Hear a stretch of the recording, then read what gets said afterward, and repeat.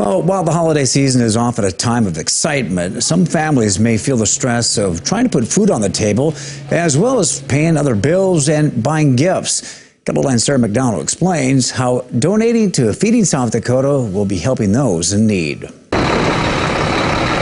This truckload of food is a welcome sight at Feeding South Dakota.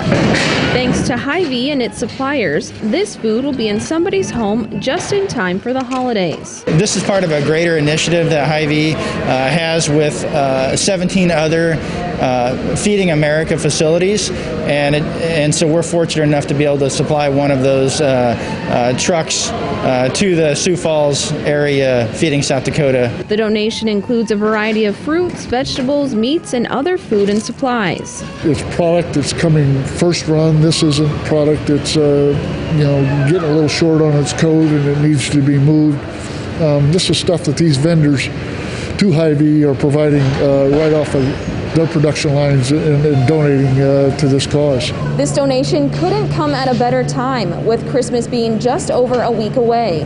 Christmas time is always a busy time for us and for families. There's a couple factors they deal with during the holidays, and one is it's winter time as well. And because the weather's cold, they have to have heat in their house, so that's a utility bill they have to pay.